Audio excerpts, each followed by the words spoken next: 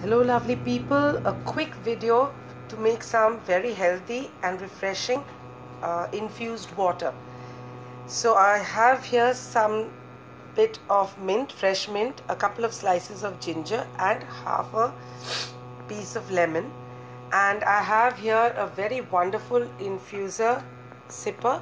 It comes with this little cone at the bottom, and in this bottom chamber goes the lemon, and that cone pierces it, and throughout the day it keeps releasing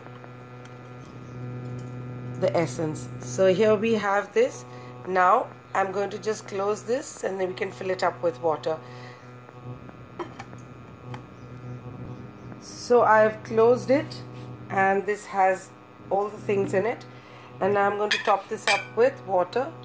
I prefer room temperature water, and because it's in a separate chamber, you won't get any pips or any bits coming into your water, and just let it sit for around 5 to 10 minutes. Throughout the day, once the water has been consumed, you can top it up further. This will last you for the day, and at the end of the day, just empty out the chamber at the bottom. Give it a good... So here's what you have. This is the goodness for today. It will reduce bloating, it will take away parts of your water retention, keep you feeling hydrated.